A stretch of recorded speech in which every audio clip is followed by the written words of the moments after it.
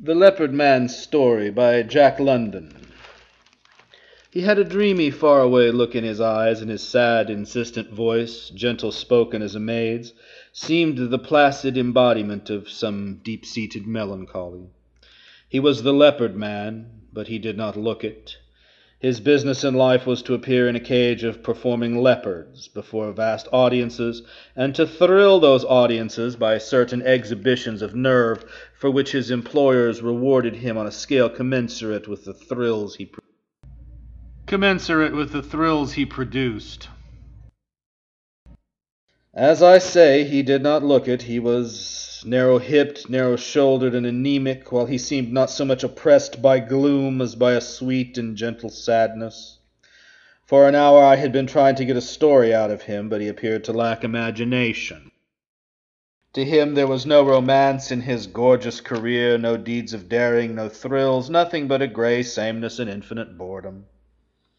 Lions? Oh, yes, he had fought with them. It was nothing. All you had to do was to stay sober. Anybody could whip a lion to a standstill with an ordinary stick. He had fought one for half an hour once, just hit him on the nose every time he rushed, and when he got artful and rushed with his head down, why, the thing to do was to stick out your leg. When he grabbed at the leg, you drew it back and hit him on the nose again. That was all. With the faraway look in his eyes and his soft flow of words, he showed me his scars. There were many of them, and one recent one where a tigress had reached for his shoulder and gone down to the bone. I could see the neatly mended rents in the coat he had on. His right arm, from the elbow down, looked as though it had gone through a threshing machine. What of the ravage wrought by claws and fangs? But it was nothing, he said, only the old wounds bothered him somewhat when rainy weather came on. Suddenly his face brightened with a recollection, for he was really as anxious to give me a story as I was to get it. "I suppose you've heard of the lion-tamer who was hated by another man?" he asked. He paused and looked pensively at a sick lion in the cage opposite. "Got the toothache," he explained. Well, the lion-tamer's big play to the audience was putting his head in a lion's mouth. The man who hated him attended every performance in the hope sometime of seeing that lion crunched down. He followed the show about all over the country. The years went by, and he grew old, and the lion-tamer grew old, and the lion grew old, and at last one day, sitting in a front seat, he saw what he had waited for. The lion crunched down, and there wasn't any need to call a doctor. The Leopard Man glanced casually over his fingernails in a manner which would have been critical had it not been so sad. "Now that's what I call patience," he continued, "and it's my style. But it was not the style of a fellow I knew. He was a little, thin, sawed-off, sword-swallowing and juggling Frenchman. Deville, he called himself, and he had a nice wife. She did trapeze work and used to dive from under the roof into a net, turning over once on the way, as nice as you please.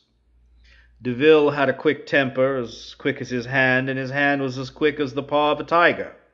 One day, because the ringmaster called him a frog-eater, or something like that, and maybe a little worse, he shoved him against the soft pine background he used in his knife-throwing act, so quick the ringmaster didn't have time to think, and there before the audience Deville kept the air on fire with his knives, sinking them into the wood all around the ringmaster, so close that they passed through his clothes, and most of them bit into his skin. The clowns had to pull the knives out to get him loose, for he was pinned fast. So the word went around to watch out for Deville, and no one dared be more than barely civil to his wife.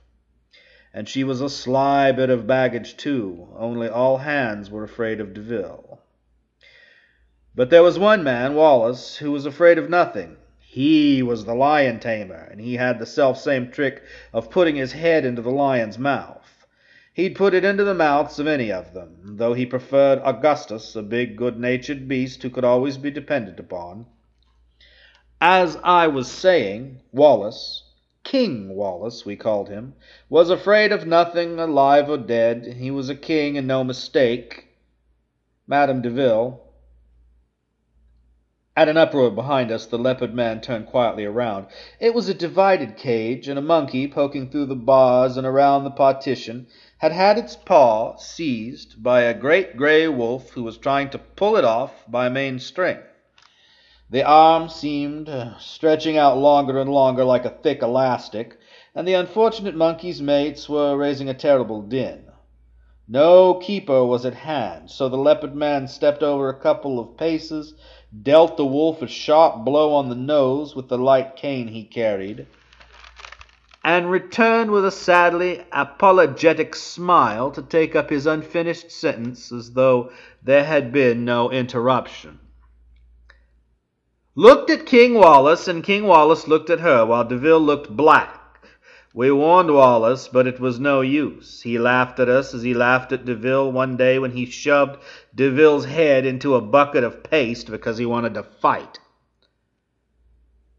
Deville was in a pretty mess. I helped to scrape him off, but he was cool as a cucumber and made no threats at all. But I saw a glitter in his eyes, which I had seen often in the eyes of wild beasts, and I went out of my way to give Wallace a final warning. He laughed, but he did not look so much in Madame Deville's direction after that. Several months passed by. Nothing had happened, and I was beginning to think it all a scare over nothing. We were west by that time, showing in Frisco. It was during the afternoon performance, and the big tent was filled with women and children, when I went looking for Red Denny, the head canvas man who had walked off with my pocket knife. Passing by one of the dressing tents, I glanced in through a hole in the canvas to see if I could locate him. He wasn't there, but directly in front of me was King Wallace, in tights, waiting for his turn to go on with his cage of performing lions. He was watching with much amusement a quarrel between a couple of trapeze artists. All the rest of the people in the dressing tent were watching the same thing, with the exception of Deville, whom I noticed staring at Wallace with undisguised hatred. Wallace and the rest were all too busy following the quarrel to notice this or what followed.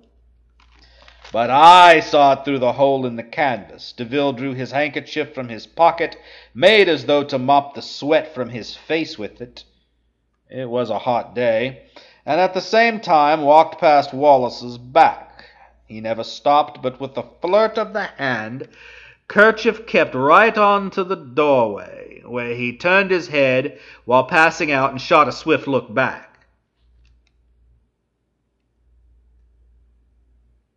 He never stopped, but with a flirt of the handkerchief kept right on to the doorway, where he turned his head while passing out and shot a swift look back. The look troubled me at the time, for not only did I see hatred in it, but I saw triumph as well. Deville will bear watching, I said to myself, and I really breathed easier when I saw him go out the entrance to the circus grounds and board an electric car for downtown. A few minutes later, I was in the big tent where I had overhauled Red Denny. King Wallace was doing his turn and holding the audience spellbound. He was in a particularly vicious mood, and he kept the lions stirred up till they were all snarling.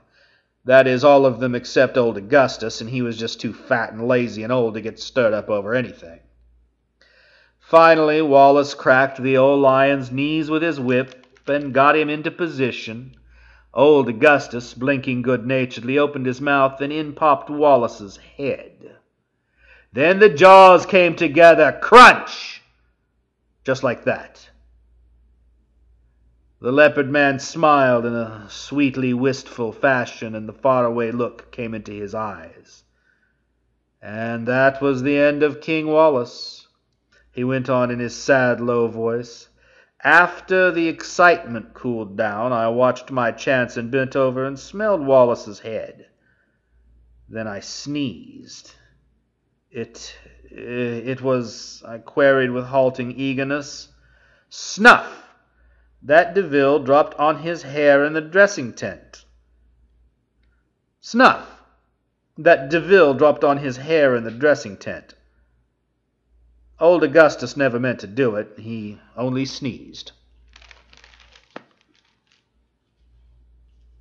End of The Leopard Man's Story by Jack London.